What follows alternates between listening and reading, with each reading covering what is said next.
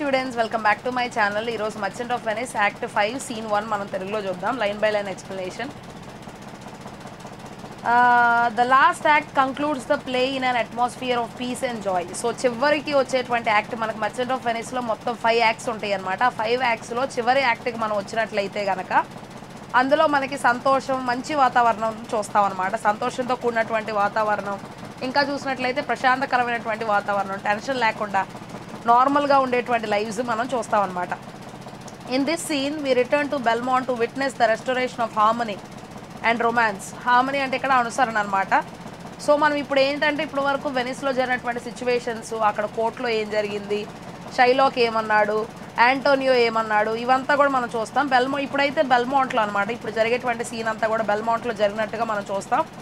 ఇంకా మనం చూసినట్లయితే ఇటువరకు లాంటి మంచి సంతోషకరమైనటువంటి పరిస్థితులు, ఓకే, ఆ ఇమాజినేషన్, ఆ క్రియేటివ్ ప్లాట్ అనేటువంటిది ఇందులో మనం చూస్తాం అనమాట. The ఇంపాషన్ dialogues of Lorenzo and Jessica create an atmosphere of love and music.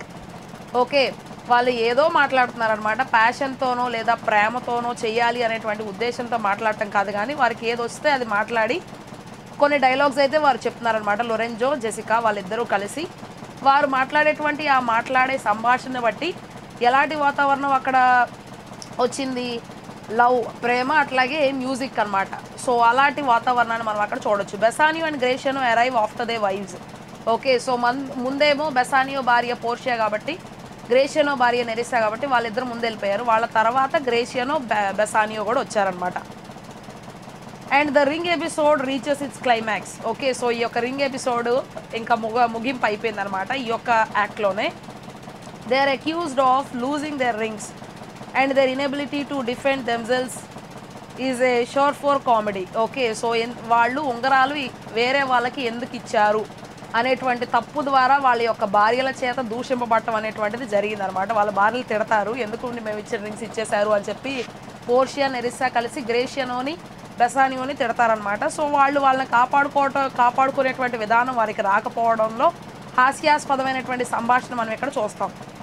After enough of teasing, వాళ్ళ యొక్క హస్బెండ్స్ని వాళ్ళు ఏడిపించడం అయిపోయిన తర్వాత పోర్షియా గివ్స్ ఏ సక్సెషన్ అంటే ఇక్కడ వారసత్వం అనమాట. రెవల్యూషన్స్, ఆ ప్రకటనలు అన్నీ కూడా చెప్పింది. అంటే ఇక్కడ వారసత్వాలు ఎవరికి వచ్చినాయి, లొరెంజోకి షైలాక్ యొక్క ప్రాపర్టీ మీద, లొరెంజోకి జెసికాకి వచ్చినటువంటి ఆ యొక్క ఆస్తి పంపకాల గురించి తను చెప్పడం అనేటువంటిది జరిగింది. ఐడెంటిటీ ఆఫ్ ద లాయర్, తర్వాత అసలు లాయర్ ఎవరు అనేటువంటి గుర్తింపుని వారికి తెలియజేసింది. ఎవరు లాయర్గా వెళ్ళింది, పోర్షియానే. అండ్ హిస్ క్లర్క్, ఆ క్లర్క్గా వెళ్ళిందేమో నెరిసా అనమాట. సో అదంతా కూడా వాళ్ళకి ఇంట్రడ్యూస్ చేసి చెప్పింది అనమాట. నేనే లాయర్ బెల్తాజర్ లాగా గెటప్ వేసుకొని వెళ్ళాను అని చెప్పి పోర్షియా వాళ్ళ ముందు ఒప్పుకుంది. తర్వాత నా క్లర్క్గా నేను నెరిసాని తీసుకెళ్ళాను అని చెప్పి చెప్పింది అనమాట. యాంటోనియోస్ good fortune and an inheritance of Lorenzo and Jessica. తర్వాత యాంటోనియోకి వచ్చినటువంటి పరిస్థితులు, తన యొక్క షిప్స్ ఏవి మునిగిపోలేదు అనే విషయాన్ని తెలియజేశారు యాంటోనియోకి. తనకి చాలా సంతోషంగా అనిపించింది.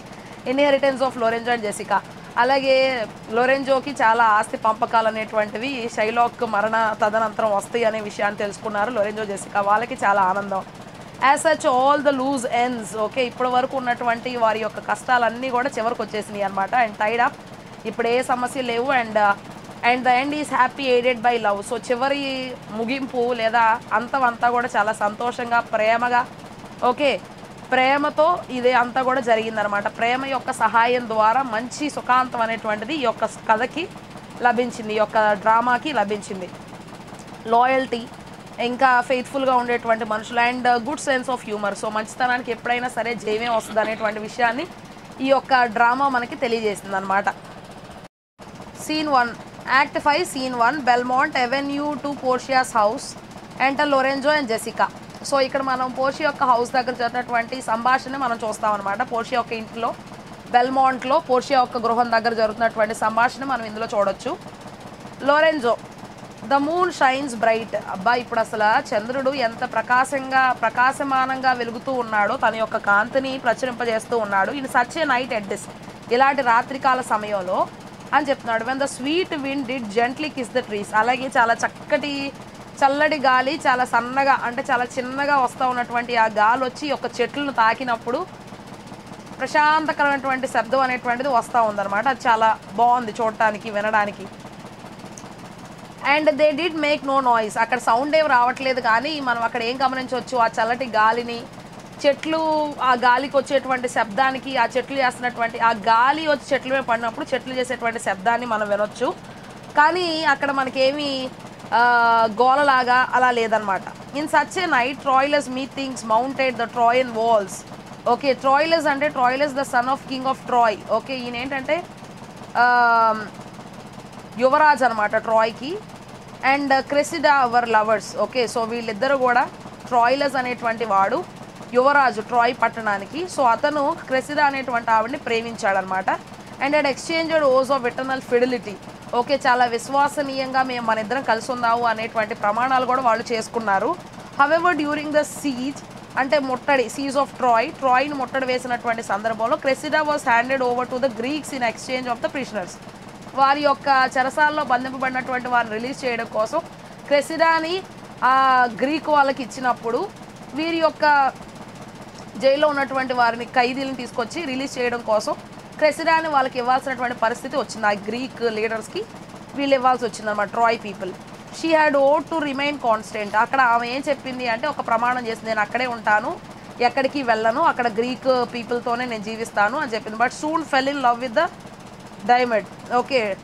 తర్వాత నేను ఎవరితో ఉండను, ఎవరిని ప్రేమించను అని చెప్పి తర్వాత ఇంకొక వ్యక్తిని ప్రేమించడం జరిగింది. For a long time every night ట్రాయిలస్ stood on the walls of Troy looking at the Greek camp. కానీ ట్రాయిలస్ ఇంకా క్రెసిడాని ప్రేమిస్తున్నాడు కాబట్టి ఆ యొక్క గ్రీక్ సంబంధించినటువంటి ఆ యొక్క గోడల మీద నుండి యొక్క క్రెసిడాని చూస్తూ ఉండేవాడు అనమాట.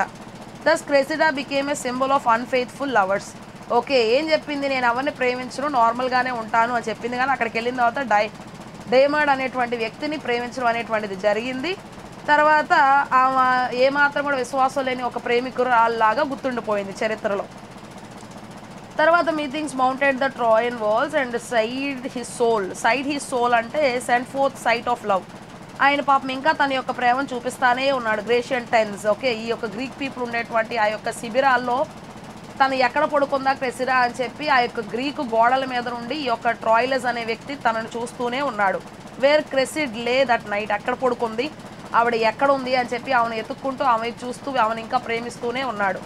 Jessica in such a night did this be fearfully over trip the due. This be అంటే బాబిలోనియన్ మెయిడన్. ఓకే. బబులోనికి సంబంధించినటువంటి ఒక పనికత్తి అనమాట. She and her lover పైరమస్ were forbidden to meet by their parents. Okay. పనిచేసేటువంటి ఆమెని వివాహం చేసుకోవడానికి ఎవరు కూడా యాక్సెప్ట్ చేయరు కాబట్టి తన ఏంటంటే పైరమస్ అనేటువంటి ఒక వ్యక్తిని ప్రేమించడం జరిగింది. సో వాళ్ళిద్దరు వివాహం చేసుకోవడానికి వారి తల్లిదండ్రులు ఒప్పుకోలేదన్నమాట. And one day they arrange to meet in a forest. అప్పుడు వాళ్ళు ఏమనుకున్నారు, అడవిలో ఒకరోజు మన ఇద్దరం కలుద్దాం అని చెప్పి అనుకున్నారు. దిస్బీ సా ఏ lion and ఫ్లెడ్ leaving her clock behind. అప్పుడు దిస్బీ ఏం చేసింది, ఒక సింహాన్ని చూసి భయం వేసి అక్కడ నుంచి పారిపోయింది. అలా వెళ్ళిపోతూ తను వేసుకున్నటువంటి ఒక బారు అంగీ లాంటి కోట్ వేసుకుందనమాట. సో ఆ అంగీ అంటే బారు చేతులు అనమాట, ఫుల్ హ్యాండ్స్ ఉన్నటువంటి బారు కోట్ అనమాట. ఆ కోట్ వేసుకున్నప్పుడు ఏమైందంటే ఆ లైన్ చూశాను అని నాకు భయం వేసి ఆ పరిగెత్తేటువంటి క్రమంలో ఆ యొక్క కోట్ను అక్కడే వదిలేసి వెళ్ళిపోవడం జరిగింది. పైరమస్ సాహర్ బ్లడ్ స్టెయిన్ క్లాక్. తర్వాత ఆవిడ వెనకాల ఆమెను ప్రేమించినటువంటి పైరమస్ వచ్చాడు. తన యొక్క కోటుకి రక్తం అంటూ ఉండడం చూసి ఈయన కంగారు పడతాడు. Thought this be was dead and killed himself. Okay. అయితే ఇప్పుడు దిస్బీ చనిపోయిందనమాట, తన యొక్క కోటికి రక్తం అంటుంది కాబట్టి తను చనిపోయి ఉంటుంది అని చెప్పి ఆమె చనిపోయినప్పుడు ఇంకా నేను బతుకుంటాం ఎందుకని ఆయన్ని చంపేసుకుంటాడనమాట. And దిస్బీ return and సాహర్ lovers body and kill her self to. తర్వాత వాళ్ళ యొక్క ప్రేమికుడు పైరమస్ని చూసి తిస్బీ అయ్యో పైరమస్ చచ్చిపోయాడు ఇంకా నేనెందుకు బతకడం అని చెప్పి ఆమె కూడా చనిపోతుంది. And దిస్బీ return and సాహర్ lovers dead body kill her self. Both became symbols of faithful lovers. వీళ్ళు ఎంత విశ్వాసంగా ఒకరినొకరు ప్రేమించుకున్నారు కాబట్టి వీళ్ళేమో విశ్వాసానికి సింబల్గా, విశ్వాసానికి సంకేతంగా ఉన్నారన్నమాట. ప్రేమ యొక్క విశ్వాసానికి సంకేతంగా ఉన్నారు వీళ్ళిద్దరం. And దిస్బీ fearfully over trip the due and saw the lion shadow ఎరీ himself. అంటే that is the lion shadow was reflected before దిస్బీ actually saw the lion. Okay. ఇక్కడ జరిగింది ఏంటంటే సింహం యొక్క నీడను చూశాను అనుకుంది కానీ నిజంగా సింహాన్ని చూసి నిజంగా సింహాన్ని చూసిందనమాట ఆవిడ. సో అలాగా ఆవిడ చనిపోవటం అనేటువంటిది జరిగింది. డిస్మేడ్ అంటే ఇక్కడ ఏంటంటే దిగులు పట్టడం అనమాట. సో బాధపడి దిగులు పడి అక్కడ నుంచి వెళ్ళిపోవటం అనేది జరిగింది. Lorenzo in such a night stood డిడో with a విలో in her hand. డిడో అంటే ఇక్కడ the love story of ఎనియస్ and డిడో is narrated by Virgil in ఎనీడ్. ఇక లవ్ స్టోరీ అనమాట. ఎనియస్ డిడో అనేటువంటి ఇద్దరు కూడా ప్రేమించుకోవడం జరిగింది. And erinus was a Trojan warrior who founded the city of రోమ్ను కనిపెట్టినటువంటి గొప్ప వ్యక్తి అనమాట. ఆయన డ్యూరింగ్ హిస్ వాయేజ్, ఆయన సముద్ర ప్రయాణం చేసేటువంటి సమయంలో he reached Carthage where he loved queen డిడో. Carthage అనేటువంటి ఒక ప్రాంతానికి అతను చేరిన తర్వాత అక్కడ రాణి అయినటువంటి డిడో అనే ఆమెను ప్రేమిస్తాడు. After a long stay with her, ఆవిడతో చాలా కాలం అక్కడ ఉంటాడు. He sailed away leaving the డిడో heart broken. అక్కడ చాలా కాలం ఆమెతో ఉండి మళ్ళీ తర్వాత తన యొక్క ప్రయాణం మొదలుపెట్టి అక్కడ నుండి వచ్చేస్తాడు. అక్కడ నుండి వచ్చేసరికి ఆవిడ హృదయం అంతా కూడా బాధతో నిండిపోయి తను ఇంకా హృదయం పగిలిపోయినట్టుగా అయిపోద్ది అనమాట. తనకు చాలా బాధగా అనిపిస్తుంది ఈ యొక్క కింగ్ వదిలేసి అలా రావటం. She kill her self out of grief. ఆయన అలా వదిలేసి రావటం వల్ల తనకి బాధ కలిగి డిడో చనిపోవడం జరుగుతుంది. Shakespeare says that it must have been on a beautiful moon night. ఇట్లాంటి ప్రకాశమానమైనటువంటి చంద్రుని కాంతిలోనే ఆవిడ కూడా బహుశా చనిపోయిందేమో అని చెప్పి షేక్స్పియర్ చెప్తున్నారు. Been on a beautiful moon night the డిడో walked sadly on the seashore. ఇలాగే సముద్ర ఒడ్డు పక్కన పాపం ఇలాంటి చంద్రుని కాంతిలో ఇలాంటి రాత్రి సమయంలోనే తను కూడా సముద్రపు ఒడ్డు నడుస్తూ ఇలాగే చనిపోయి ఉంటుంది బహుశా అని చెప్పి. Holding in her hand A విలో. Okay, విలో అనేటువంటి ఒక చెట్టు యొక్క కొమ్మను పట్టుకొని అలాగే నడుస్తూ చనిపోయి ఉంటుంది. The symbol of deserted love. Okay, తన యొక్క పరిస్థితి అంతా కూడా ఒక ఎడారి లాంటి జీవితంలాగా అయిపోయింది. తన ప్రేమలో ఎలాంటి స్వచ్ఛమైనటువంటి పెంపుదల కానీ అభివృద్ధి కానీ లేదనమాట. షీ బెక్కర్డ్ అంటే సైగ చేసాను to ఎనియస్ to come back to Carthage. Maybe అలా సైగ చేసి నువ్వు రా నా దగ్గరికి అని చెప్పి ఆ బ్రాంచ్ని చూపిస్తూ మేబీ తను చనిపోయిందేమో. ఎనియస్ని మళ్ళీ నువ్వు నా ప్రాంతానికి రా అని తెలియజేస్తూ ఆ సింబల్తో అలాగే చనిపోయిందేమో. Upon the wild see banks, అక్కడ ఉన్నటువంటి దట్టమైనటువంటి ఆ యొక్క సముద్రపు ఒడ్డున అలా చనిపోయి ఉండొచ్చు. And వాఫ్ట్ her love and wave to, ఇలా ఊపుతూ తన యొక్క ప్రేమని తన యొక్క ప్రేమికుడికి తెలియజేస్తూ టు కమ్ అగైన్ టు కార్తేజ్కి నువ్వు మళ్ళీ రావాలి అనేటువంటి ఉద్దేశంతో ఇలాగ ఆ యొక్క బ్రాంచ్ని ఊపుతూ మేబీ ఆవిడ చనిపోయిందేమో. Jessica in such a night మెడియా gathered the enchanted herbs and that did renew old ఏసన్. ఇక్కడ జేసన్ ఏ ఫేమస్ గ్రీక్ హీరో అయినటువంటి జేసన్ అనేటువంటి ఒక వ్యక్తి ఉన్నాడు అనమాట. చాలా ప్రాముఖ్యమైనటువంటి ఆయన. Lead an expedition to కాల్చిస్ in search of golden rams fleas. ఆయన ఏం చేశాడు అంటే కాల్చిన్ అనేటువంటి ప్రాంతంలో బంగారు రంగులో ఉండేటువంటి ఒక గొర్రె యొక్క చర్మాన్ని, గొర్రెకు ఉండేటువంటి పైన ఊలు తీస్తారు కదా దాని యొక్క చర్మం నుండి, దానికోసం వెతుకుతూ ఉన్నప్పుడు మెడియా his wife help him to win the golden fleas.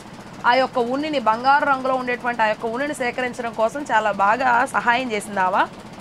And beside she gathered herbs, అలాగే తను ఇంకా కొన్ని మూలికలను కూడా సేకరించడం అనేటువంటిది చెట్ల నుండి వచ్చేటువంటి వైద్యపూర్వకమైనటువంటి ఆ యొక్క ఆకుల్ని సేకరించడం జరిగింది. దేనికైతే మ్యాజికల్ ప్రాపర్టీస్ బై నైట్, రాత్రిపూట సేకరించడం ద్వారా వాడికి ఉండేటువంటి గొప్ప శక్తులను పొందుకోవడం కోసం. And administer them to her age father in law, వాళ్ళ మామీ గారు ముసలి ఆయన అయిపోయారు అనమాట, వృద్ధులు అయిపోయారు. ఎసెన్ టు రిస్టోర్ హిస్ యూత్, ఆయన మళ్ళీ యవనస్తులు అవడం కోసం ఆ మూలికలన్నింటిని కూడా సేకరించడం జరిగింది. ఎలిజబెథన్స్ believed that certain herbs had magical properties if gathered by night. రాత్రిపూట కనుక మంచి మూలికలు, మంచి మొక్కల్ని సేకరించి వాటి ద్వారా ఏదైనా చెయ్యాలి అనుకుంటే వాడికి ఎక్కువ శక్తి ఉంటుంది రాత్రిపూట సేకరిస్తే అనేది ఎలిజబెథన్స్ నమ్మేవాళ్ళు అనమాట. Lorenzo in such a night did Jessica steel అంటే ఇక్కడ run away the wealthy zoo and with an అన్థ్రిఫ్ట్ love అంటే careless devotion did run from Venice as far as Belmont. Okay, love without money. ఇక్కడ Lorenzo ఏం చెప్తున్నాడు, అదే రాత్రి Jessica అనేటువంటి ఒక గొప్ప మంచి ఉన్నటువంటి ఆవిడ, బాగా ఉన్నటువంటి ఆవిడ, ఉన్నావంటే బాగా డబ్బులు అన్ని మంచి పరిస్థితిలో ఉన్నటువంటి ఒక యూదురాలు పాపం అక్కడ నుంచి వాళ్ళ నాన్నగారి దగ్గర నుంచి పారిపోయి పెళ్లి చేసుకోవాల్సి వచ్చింది. ఎవరిని? కేర్లెస్ డివోషన్, ఏమాత్రం కూడా సరైన పరిస్థితులు లేనటువంటి వ్యక్తిని పెళ్లి చేసుకుంది. ఓకే, తర్వాత లవ్ వితౌట్ మనీ, ప్రేమ ఉంది కానీ అక్కడ డబ్బులు లేవు ఆయన దగ్గర, అలాంటి వ్యక్తిని ప్రేమించి పెళ్లి చేసుకుంది. నెవర్ ఏ ట్రూ వన్. అలాగే stealing hurts Lorenzo in such a night, కానీ ఆయన చాలా చెప్పాడు. ఇక్కడ అన్థ్రిఫ్ట్ love did run from Venice as far as Venice దగ్గర నుండి బెల్మాంట్ వరకు వాళ్ళు పారిపోయి లేచిపోవడం అనేటువంటిది జరిగింది. Jessica in such a night did young లోరెంజోస్ where he loved her well.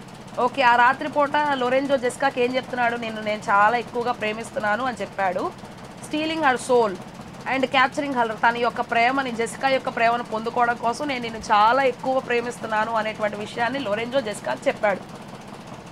And with many ఓస్ ఆఫ్ ఫెయిత్, చాలా విశ్వాసంతో కూడినటువంటి ప్రమాణాలను కూడా చేశాడు ఆ రాత్రి. And never A true one, కానీ అందులో ఒక్కడు కూడా నిజం కాదు. ఓకే, షూ అంటే బ్యాడ్ టెంపర్డ్ ఉమెన్. చాలా చాలా ప్రమాణాలు చేశాడు కానీ అందులో ఒక్కడు కూడా నిజమైనటువంటిది కాదనమాట. తర్వాత Lorenzo in such a night did pretty Jessica like a little ష్రూ. ష్రూ అంటే ఇక్కడ బ్యాడ్ టెంపర్డ్ ఉమెన్. తనకి ఊరికే కోపం వస్తూ ఉంటుంది అనమాట జెసికాకి, అందుకే ఇవన్నీ కూడా మాట్లాడుతూ ఉంది. తర్వాత స్లాండర్ హర్ లవ్ అంటే harm by making a false statement. ఇక్కడ ఏం తెలుసుకోకుండా హానికరమైనటువంటి ఈ యొక్క సమాచారాన్ని తెలియజేస్తూ ఉందన్నమాట. లవ్ అంటే ఇక్కడ lover and he forgave it her. అలాంటి పరిస్థితిలో ఉన్నప్పటికీ సరే, ఆమె కోపం ఉన్నా, ఆమె ఏదేదో చెప్తా ఉన్నా, లోరెంజో మాత్రం ఆ రాత్రే జెసికాను కూడా క్షమించాడు. అలాంటి రాత్రి ఆ రాత్రి అని చెప్పి లోరెంజో చెప్తున్నాడు. Jessica I would out night you. Out night you అంటే ఇక్కడ beat you in this game of making speeches about nights. ఇలా రాత్రిపూట గురించి తెగ ఉపన్యాసాలు ఇచ్చేటువంటి సందర్భంలో నేను అవసరమైతే నేను కొడతాను అని చెప్తుంది. And it no body come, ఎవరు రాకుండా. బట్ హాక్, హాక్ అంటే ఇక్కడ లిజన్, నేను చెప్పేది విను. I here the footing of a man. నాకు ఇక్కడ ఏమనిపిస్తుంది అంటే ఫుట్ స్టెప్స్, ఎవరో వస్తున్నట్టుగా వారి యొక్క కాలి పాదాలు నడుస్తున్నప్పుడు వచ్చేటువంటి శబ్దాన్ని నేను వింటూ ఉన్నాను అని చెప్పి చెప్తుంది జెసికా.